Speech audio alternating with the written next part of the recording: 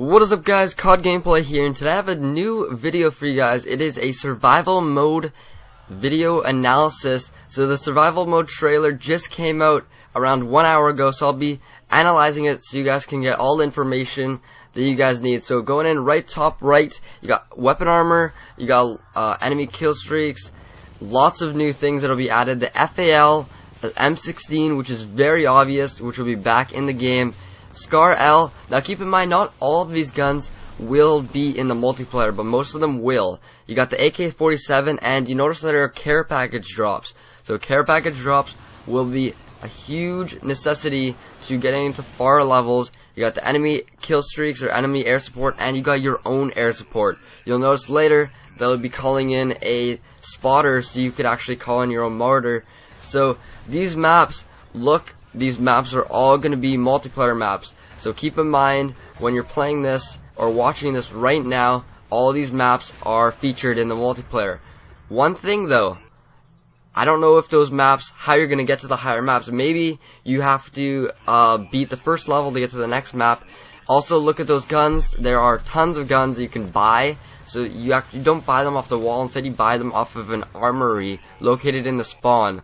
So you can choose whatever you want with the amount of money that you have. Claymores, C4s, lots of equipment, armory, and perks. You got the sentry gun with a laser dot sight, which could be very, very useful for killing enemies. You got more enemy air support, and some more care packages on the ground. Now look at this, air support armory. So you go into their spawn and you see with air support armory there's Riot Shield Squad, Delta Squad, and Predator Missile. So Delta Squad will be on your own side. They'll be your teammates for maybe a round, I'm guessing, or a short while.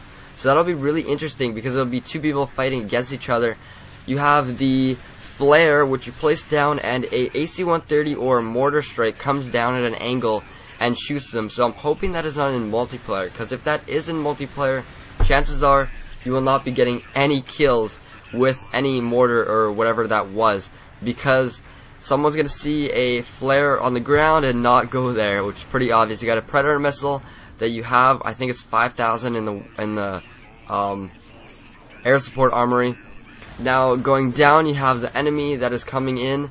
Wave 9 is a Juggernaut. So I'm not sure what the first round for Juggernaut is, because dogs, there was a certain amount where you usually look around for dogs to see. In World at War and in Black Ops, the monkeys as well. So Juggernaut is the new dogs or monkeys. They're going to be very, very difficult to kill. I would hate to verse them in higher rounds. And you have some more flares which you call in, and some more mortars, AC-130 that comes down. So if you guys enjoyed this, please give it a like, a favorite. I would really appreciate it. You guys don't know how much it means to me. And look at this, a new possible kill streak. Kills 402 classic. Look in the bottom left hand corner, that's why I say that's kill streak. I don't know, speculation, but if you guys haven't already followed me on Twitter, follow me on Twitter if you have it. Lots of new Modern Warfare 3 information. I'll be posting when it releases.